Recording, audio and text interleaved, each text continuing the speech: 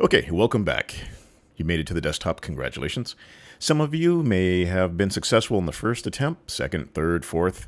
As for myself, it took several attempts, but I was able to finally install macOS Sierra 10.12 via the UniBeast thumb drive. Before we go further with our post-installation, you want to back this drive up, so make a clone of it at its current state, so that way if there's any issues after our post-installation, you can just simply restore it from that clone and not have to go back and use UniBeast to go through that installation process again. So let's go ahead and launch our browser. Let's go to TonyMacX86.com, and if you don't have an account with them, you'll need to log in and create one, or create an account, and then you'll be able to download. So let's go to downloads. All right.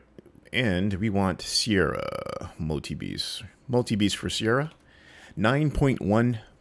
So let's go ahead and download that. And that shouldn't take too long.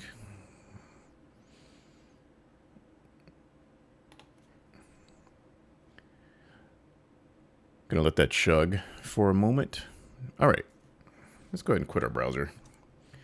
And let's launch MultiBeast Sierra Edition. Okay. All right. It's going to start out. Let's go to Quick Start. And let's choose UEFI boot mode. This is for more of the modern boards that are UEFI compatible.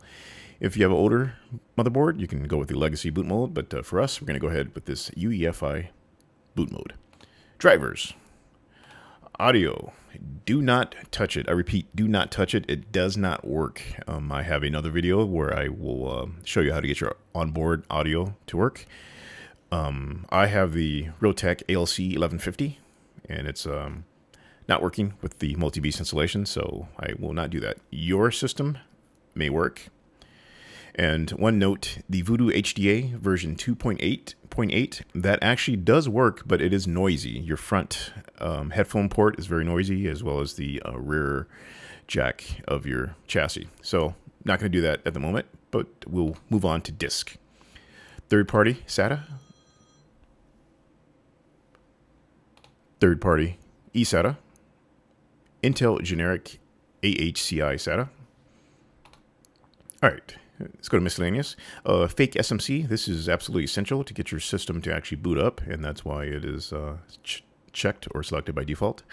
Fake SMC plugins and fake SMC hardware monitor. So this is the application that will look at your CPU temperature, the fan speeds, and system-related equipment and things like that. Okay. Null CPU power management. This disables Apple's power management system because it is not always compatible with Hackintoshes. So you can select this. Some people said they have issues regarding shutting down and starting up and basic operations, but this seems to work for me, so I'm going to go ahead and check that. Voodoo TSC Sync. I have a 6-core processor, so I'm going to go ahead and check that. USB. All right. Third-party USB 3.0. and 7/8/9 series USB support. I'll go ahead and check that as well. I have a Gigabyte GA x99P SLI motherboard, so I believe that falls under the 9 series category. Increase max port limit. Don't mess with any of those. I understand it can cause havoc on some systems or make things a little goofy, so let's not deal with that. Bootloaders. Go with the Clover version 2.4K. R4063 UEFI boot mode, and that's what we're going to go with. Customize this graphics configuration. Do not worry about that. This inject NVIDIA.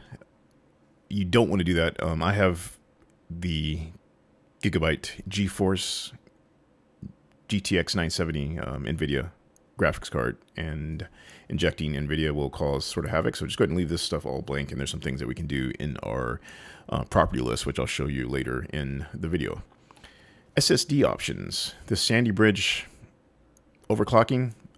no need for it, and I was told it will work with other processors, but I do not have a need for it. I have the Intel Haswell E processor, but let's go ahead and skip that.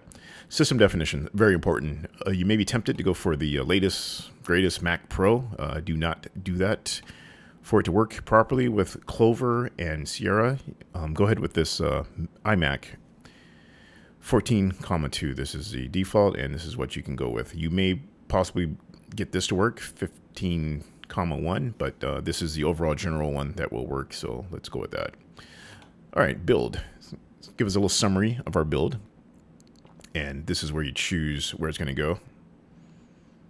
And I recommend you save it before you do that. So let's just call it multi setup, and of course you can call it whatever you want, and I'll just go ahead and save that to documents. Now that that's done, I'm going to go ahead and install. Agree to the terms, enter your top secret password, and that's going to run. It's going to install that. So I'm going to stop the video right here, and we'll come back and take another look at this. Thanks.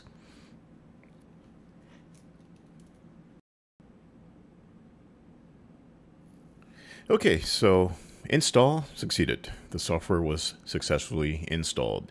Alrighty, let's go ahead and quit that.